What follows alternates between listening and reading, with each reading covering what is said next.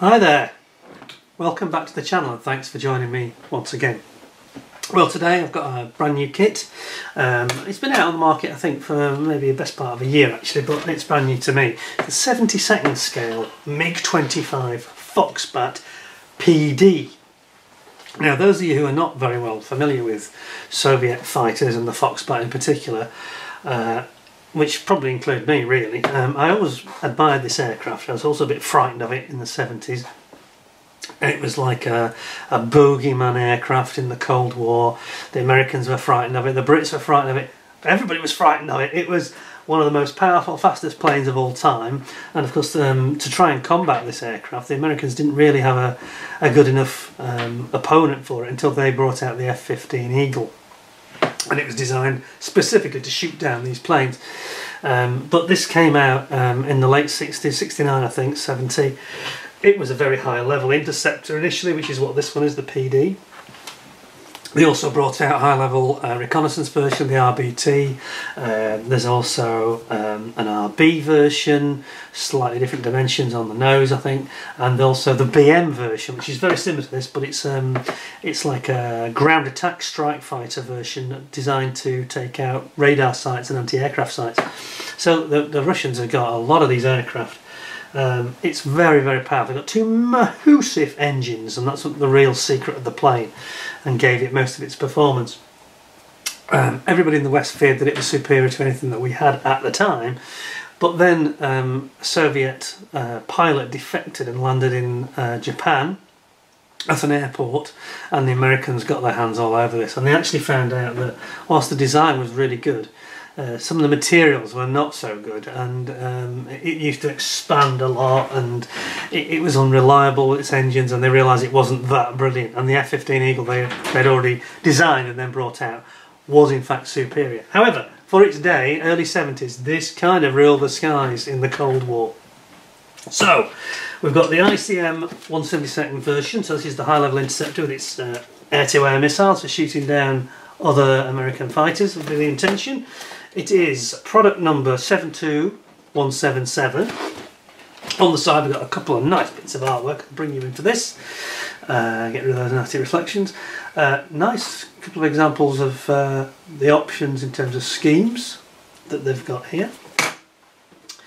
Number 17 and number 56. Now this kit is the 72nd scale version, as I mentioned.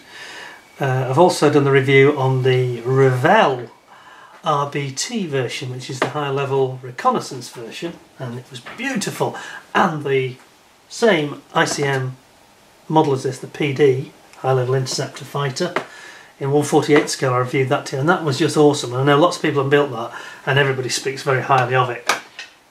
I'm probably selling that on only because it's quite big. It's a bit of a monster, to be honest. It's a big plane, this. You know, for a fighter jet, it's almost 50% bigger than you'd kind of expect it to be. It's sort of kind of F-14 Tomcat size, big old meaty old bird. So I thought I'd get myself this, and then maybe have this in the cabinet because it's a bit smaller and it'll fit. So, without further ado, I haven't opened this. It's just literally arrived in the post. So let's have a look. Normally, ICM boxes are notoriously hard to get into. They're usually a box within a box. It's got some unusual tape here. In a second. There we go. Right, we're released. Whether the top will come off is the real challenge of these. Often it won't. It will come off very easily actually. That was nice and easy. Right, there we go. Let's have a look. Box within a box, as I mentioned. Oh, here we go. They always look good in ICM. You know, they always pack them. Although it's in one big bag, and I'm not that keen on it. It's a nice bag. And they don't have a lot of things flying around too loose. They always pack it quite well. So, let's see what we've got. Instructions. Do not scold him. We will replace everything, which is very nice from ICM, saying that they have an after-sales service for you to get spare parts. That's very good. I like that. Okay, let's move that away. Let's see what we've got. Actually, we'll come to that in a second. Let's zoom you in on these instructions. So, a very iconic aircraft with its twin tails, the Mig-25. Got some deckles trying to escape. So let's have a look at those first. We have got, gosh, some really tiny stencils. They are tiny. My glasses, I've got to be honest, are not powerful enough at this range. You can probably see better than I can, because I can't make out whether they really do say anything or whether it's just squiggly lines looking like writing, which at 70-second scale is kind of understandable in fairness. It's you know, you would struggle to read it. I think it's got some writing here at the top. My Russian's not very good, so I can't actually tell you what it says, but it looks quite nice. ICM's decals are usually pretty good, I've got to say. Then we've got the main ones, and we've got, what is it, Egyptian Air Force, Iraqi Air Force, I think it is. I think it's Iraq and 2 Russian options. They look nice and bright, don't they? Very nice decals there. Yeah, can't see any problem with those. Smashing. Okay, so back to the instructions. So a little bit of blurb. It says, end of the 60s, the McCoy Design Bureau developed the world's first interceptor capable of Mach 3. No wonder the Americans were wetting their pants. I mean, that's fast, isn't it? So what's that? That's 2,000 miles an hour, pretty much. Jeez, that's a lot of speed. It said it was improved with avionics and missiles, and production carried on right up to 1978, and they were used in the late 80s, and of course they were used by other air forces like Iraq, Syria and Libya. Iraq, Syria and Libya. Oh dear. Now, these of course are some of the planes that I think got knocked out on the ground in the 2 Gulf Wars for Iraq, certainly, and yeah. I don't know if they did any better with the Libyan Air Force either, because I know that they got knocked out as well in the Arab Spring conflict in, what was it, 2011? Anyway, let's move on. So, gives you technical specification, and it tells you range in kilometres, 2,400 miles with kilometres with a drop tank, 1730 standard. And then we've got, the sprue map, which is nice. I like that they do this because it makes it very clear, and it's not tiny, you can actually see it clearly. And then there's another one here, just showing you, there's only a couple of items that you don't use, in fairness. It's nearly all the items that are appropriate. So, in terms of building up, you build up your cockpit sides first. Then you move on to, looks like part of the, it's the gear bay, making the front leg gear for the nose wheel underneath the cockpit. Then you're building in your cockpit itself with your instrumentation, and you're building that and installing it into the side of the, one side I should say, of the cockpit. Then we've got the ejector seat. Not fancy using that in Mach 3, would you? But anyway. And that gets mounted into the tub, the cockpit. It's quite a cramped little cockpit, this, for such a big, fast plane. It's very tight with the look of it. There's no free room. Not like some of the more modern Soviet planes, like the what's it called, the duckbill. I forget the name of it. Su-34, is it? that's quite a big cockpit. And then you bring in your other cockpit side, and then you mount that. I don't like the idea of having this leg already sticking out. That's quite risky. I don't know if there's a way to do that later. I think I'd probably recommend that. Anyway, then you're building in your ramps for your intakes. They go in and get attached. So you sort of start at the front and you work back in this aircraft. It's kind of a modular construction, isn't it? Then you've got your engine intakes with your fans. They're going in inside the intake trunking. Then you've got the sort of floor of the plane, as it were, underside. And you're building in the gear bays, gear wells, the sort of side on, it would seem, on this aircraft. So it tucks into the side. And then you're building that and bringing it in underneath. And you start working on the actual main gear legs themselves. And there's another bulkhead there at the back, as you can see, for the engines to go through. You build up the whole of the leg and then you insert them. Another second bulkhead is going on. So there's a bulkhead. Seems to show it twice, perhaps I'm misunderstanding something. That's just the way that they've done the demonstration. It's what you've already done here. And then you build on the side plates, the side sort of fences around the engine. Side pods, as it were. It was a racing car. Those both going on at both sides. Then you're building up your jet pipes, afterburner rings. It looks really good, I've got to say. And then you've got your exhaust nozzles. And again, it looks good, this. Got a feeling that this won't need any aftermarket, I don't think. Then you bring the top of the actual bodywork in for the main fuselage on, and then you're building up your tail planes. And you've got two sides and your rudders to put on ×2. Then you bring those in. This is very like the bigger 48 scale kit, actually. It's very reminiscent of it, I've got to say. Then you bring those in on either side. I quite like the way they've conceptualised this. It looks like it would avoid seams, I think. And then we've got a bit of a ICM pod at the back there, just above the engines on the top. And then you build up your wings and add your pylons, and you've got flaps and ailerons. For 72nd scale, this looks brilliant, isn't it? So, then your wing comes in on the starboard side. Then they want you to do exactly the same as you've seen on the port side, and then you put the nose on. Now the nose is 2 halves, which is a bit disappointing. I always wish that, you know, they slide mould a single piece, which you do get on a lot of kits now. It's quite common, so I'm not sure why ICM did it differently. But hopefully if the fit is good, it shouldn't be a major issue. Then you've got your gear doors going in, and both sides. I like the way it shows one side then another. It's really clear, actually. It's very good. You've got 2 half sides split wheels. I don't care for that either, if I'm honest. They don't look like the weight on wheels, but we will see when we get to the plastic. And then you've got your air-to-air missiles. And I'm trying to remember what they're called. These are very much the ones from the Cold War that I remember. They're an AMRAAM, I think, and I can't remember the name of them, but they've got some code name and they're quite wicked looking. Then you build up your little canopy piece with the gun sight, and you can have the cockpit open or closed, which is really, really good. Nice to have that option.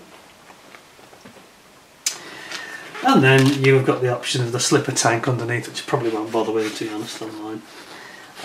Because it looks too much like the reconnaissance plane when you do that. And there you go, it's kind of done. It looks like a nice kit, I've got to say. Then there are millions of stencils. How many are there? 600? Oh, no, surely not. No. Doesn't make it clear how many there are, but there's quite a few. It's phantom like this. That's going to be fun. So then we've got the Russian option here with the colour call out, which looks quite nice. Soviet Air Force 1986. And then you've got the, oh, it's the Libyan Air Force, not Iraqis. I'm not very good with my flags, obviously. Libyan Air Force in 1990s. Oh, sorry, yes, I was right the first time. It is Iraqi, that's Iraqi, this is Libya, the green. It's quite odd, I don't recognise the Libyan flag on the plane at all. Sorry if I'm ignorant, folks, I just, it's not one I recognise. So you've got 3 options in actual fact, so that's really good, isn't it? So, zoom out again. And don't forget, if you miss Carpet Monster gets any of your parts, you can contact them. And somebody was talking about this. I was watching a show. It may have been on Phil Flory's site, and somebody mentioned that they actually were really good at sorting out spare parts at ICM. So well done to you. Anyway, let's have a look what we got. One big bag. Let's just gently open that and pop it out. Oops. Yes, I wish they wouldn't put it in one bag. That's a bit silly. It does look a bit thrown together. First of all, we've got clear parts, and there's not a lot of it, of course, because it's got a tiny cockpit screen and a tiny cockpit window, if you like, canopy. Canopy is very small on this aircraft. There we go. But it looks nice, doesn't it? It's got like a slightly frosted area at the back. So again, the actual bit that the pilot looks through is very, very small. It's remarkable. It looks good. Right, where to begin? Lots of sprues. There really are lots of sprues, actually. So we've got some side panels here, we've got some beautiful rivet detail. Can you see that? Bring you in. Some very, very nice rivet detail here. And then we've got the some of the exhaust cans at the back, and then there's the ECM pod I mentioned there. That's a nice sprue. Then we've got some of these AMRAAM, forgive me because I can't remember the name, the code name for them, but I've got something to do with the fish. But anyway, they're an air-to-air missile, very meaty, nasty looking thing. Yes, they look lovely. Got great panel detail, and yes, I like those. And another one the same. Then we have the nose. Here we have the nose, two sides. I wish it wasn't so, but anyway, if they've done a good job, and ICM are pretty good in fairness, if they've done a good job of the locating pins there, they are in the right places, then it should go together okay. And we've got some pylons obviously for the weapons. Looks good. More weapons. There's 4 of those weapons sprues. Then we've got a big one, which is the wings. I'll zoom out for this. And you can clearly see just how much panel detail and riveting detail you've got here. It looks really super. Very fine, nicely engraved panel lines. Exquisite really. I mean, I keep pinching myself. This is only 1/72, remember. It's beautiful. That is really good.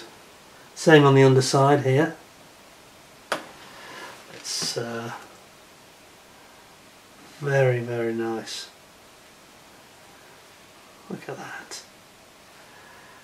Yeah, that'll take a wash really nicely, won't it? Beautiful. Then we've got a big sprue here. I'll zoom out for that one. And on this we've got a slipper tank, and we've got the sides of the cockpit. The top, sorry, the bottom, I should say, not the top. That's the bottom. And again, look at the detail.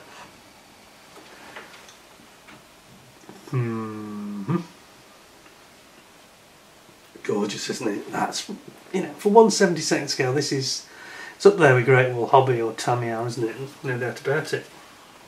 In fact, it's a 72nd. I think it's better than Tamiya actually.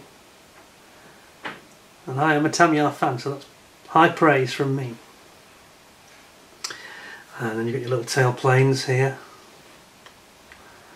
Again, plenty of detail there. It's beautiful. Then we've got our big sprue here with tails on it, and rudders, tail planes. Look at this detail, look at that. That is just gorgeous, isn't it, really? It's got a lovely sort of satin finish as well, so it'll take a primer and you take your paint really well, I think. Then we've got various parts of these sort of sponsons, as it were, the sort of side panels for the intakes here.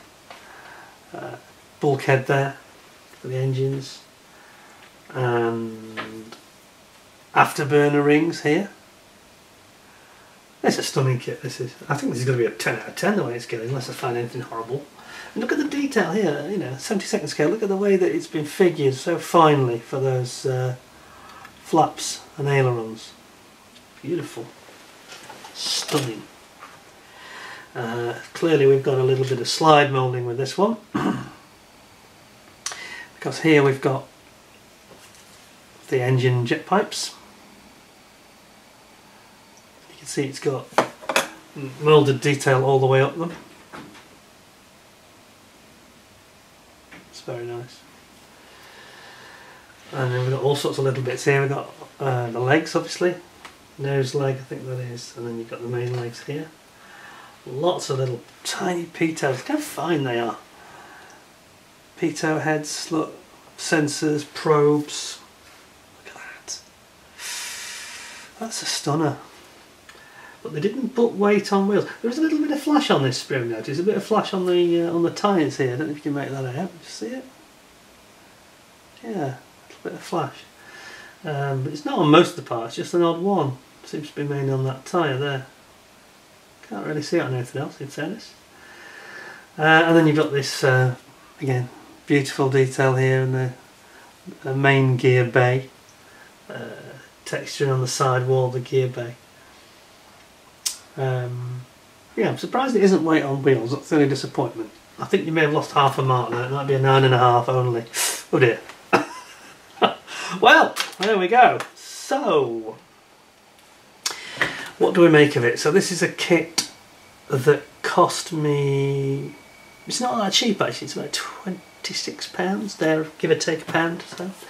So it's not a very cheap kit, but you can see why. I mean, I think that the quality just shines through, doesn't it? Really, it's so well figured. If it goes together half as good as it looks, I think it's going to be an absolute winner, that one. I think the artworks are probably the only thing that lets it down. On this particular one, it doesn't seem to be that inspiring compared to their other stuff, which is all quite dramatic and yeah, a bit of a plain looking one really, but I'm not sure that sells it enough. Anyway, for me, I think it's so nice, especially considering the scale it's at. You know, that's like 48th or bigger in terms of the quality of the detail, the fine engraving in the surface and the rivets, the panels. It's beautiful. 9.5 out of 10. Nearly got a 10, but can't give it 10, can you really? That would be going overboard. But yeah, it's really excellent. And if you want a Mig-25 that you can actually get in your cabinet like me, I think it's a winner. You've got to go for that. But bear in mind that Revell, I think, are probably going to release this as well, because they often rebox the ICM kits. We've already had them do it on the 48th and the 72nd scaled RBT version of this. So I haven't seen it yet, but it's probably out or going to be out soon, so it may be cheaper. They usually come in about £3 or £4 cheaper than ICM, so be aware. So anyway, big thumbs up from me. A beautiful kit, state-of-the-art moulding technology, very impressed. Everything you'd hope it would be. It looks like it's just absolutely nailed it, frankly. Stunning. So, thanks a lot from me. Hope you enjoyed the review and found it interesting and useful. If you did, please give us a thumbs up, give us a like. If you haven't subscribed to the channel yet, then please do so, and if you have, then please ding the notification bell if you haven't done yet, because that helps you to get notified straight away if there's another one coming up, and you won't miss out. And in the meantime, I'd say thank you all for joining me. It's been a great pleasure to have you along, and please all take care of yourselves, and I hope to see you again very soon. In the meantime, thanks a lot, and bye for now.